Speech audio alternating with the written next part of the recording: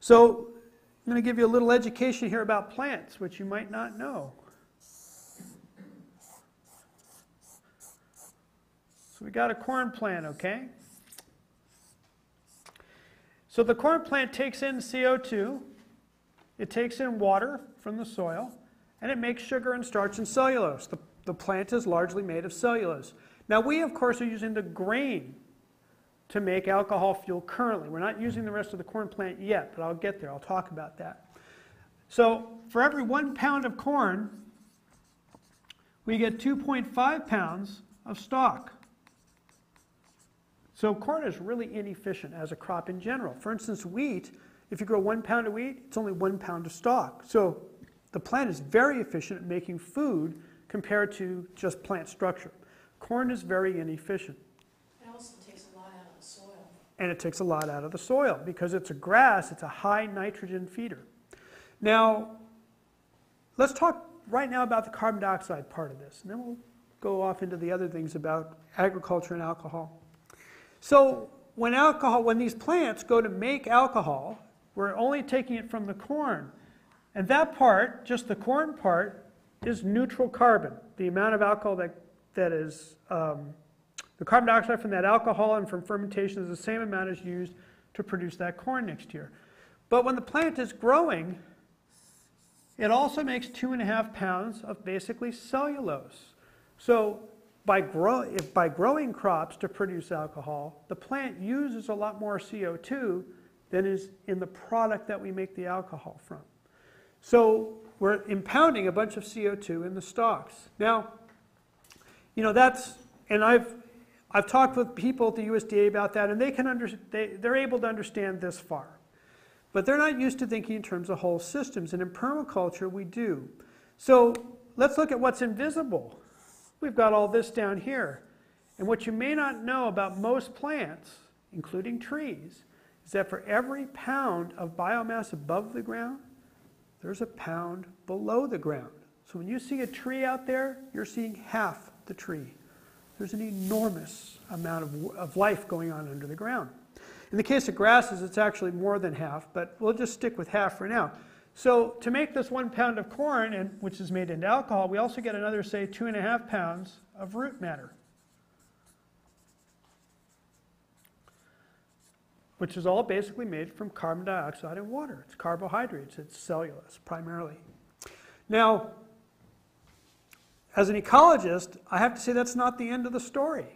Because what most people think in terms of plants is that it's this one-way street. Nutrients go into the plant, and they go on up into the stalk, and they become part of the food. And we've been, taught that this is basically the role of plants in the world is to feed us and feed other animals, and that the nutrient flow is all one way right up into the plant. Roots suck up nutrients, make the plant. But what most people need to understand about plants is that it's more complex than that. What's going on down here in the soil is a whole world in itself. And, I spend about 4 hours talking about the soil in permaculture class, so I'm going to give you just a little snapshot here. If you've got a root hair like this is microscopic now, okay? You got these little cell walls here. So this is the very tip of a microscopic root hair. Roots basically function as sponges. So it's like, for instance, let's say you have a spill on the counter, and you take a sponge and you push it down in the liquid on the counter and you let go, you'll see what happens. The fluid that's closest to the sponge sucks into the sponge, and then as you get farther and farther away from the sponge, there's less and less effect. So that's basically, the absorption from roots is very limited to what's right around the root, and that's the liquid with, nutrients that the corn needs. If that was the only way that the corn plant could bring in nutrients, it wouldn't get any taller than about this. And trees don't get any taller than about 8 to 10 feet before they fall over and die. Something else brings the nutrients to the tree or the corn, and those are mycorrhizal fungi. So these little fungi are much smaller than a little thread off through the soil.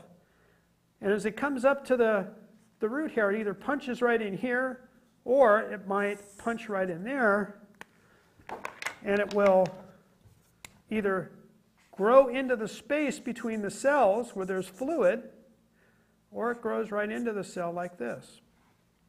So this fungus grows in there, and it takes fluid from the plant. What's in the fluid? Carbohydrates, sugar. So what you're finding is that it's not one way. The sugar is produced up here. It is pumped down into the roots, out into these funguses. It also gets exuded all around out in here, where it feeds bacteria. And the bacteria reproduce, and they break down other things in the soil, making them soluble, which then the plant can absorb. But most of it goes to these funguses. These funguses are called mycorrhizal fungi. Myco means fungus, rhiza means root. And these are not plants. Funguses are not plants. What can plants do? They can photosynthesize. They can make food from sunlight, right? Funguses don't do that. They digest things. They break them down. So what these funguses are doing is they're trading the sugar that the plant can just throw away, give away, it makes so much of, and get valuable nutrients that the fungus says, I can just dissolve this stuff and give it to the plant. You know, both of them are saying, we're getting away with something here, you know. So this is, symbiosis, of course, both things giving each other what they need. It turns out that plants take 60% of their carbon and pump it out into the roots and out into the funguses. So now we're looking at just rough numbers. Another 5 pounds of CO2 is pumped out into the underground system where it goes into the funguses, etc. So for every pound of corn that we're turning into fuel, we're really impounding about 10 pounds of carbon dioxide. And this is not the best crop for doing this. Corn is, kind of a very wimpy crop when it comes to this whole ecological system of food production. So the simple answer is, it's carbon neutral when you only look at the grain, but when you look at the whole system, basically growing crops to produce our fuel suck tremendous amounts of CO2 out of the air and put it down in the ground, for microorganisms to eat. Because all this rots, when you turn it into the soil, etc. Now, eventually, those organisms will breathe some of that back as carbon dioxide, but it's a huge amount of reduction from the air. Trees are bigger, so they handle quite a bit more carbon dioxide, And there's a lot of trees, especially in the tropics. Remember I mentioned sago palms, for instance? There are trees we can use for producing alcohol as well. They just pump out the sugar, that are just great. But we're also going to talk about cellulose in a while, and that's where trees really can make a big difference. Just give you an example about when you get away from grain, when you go to the sugar crops. So let's say we're going to look at a sugar beet, okay? So you see all these great greens above the ground, but of course most of the beet is below the ground, right? Now sugar beets, most of you have never seen one. A sugar beet can be 15 pounds, and fodder beets even bigger.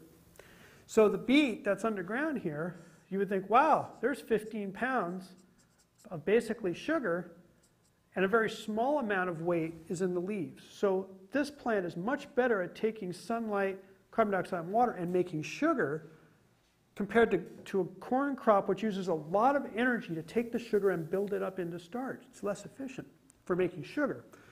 But what most people don't realize about beets is that the taproot of the beet goes down 5 feet and that the root profile looks like this underground. These are all side roots going out. And of course, we harvest this main big root in the middle, but all of this is part of the biomass of the beet plant. So compared to corn, maybe double or triple the amount of carbon gets put into the soil, into the soil microlife, and of course is taken out of the air. So when we start growing stuff to make alcohol, we're doing significant reduction of CO2. Is there a reason why corn is used instead of beets to make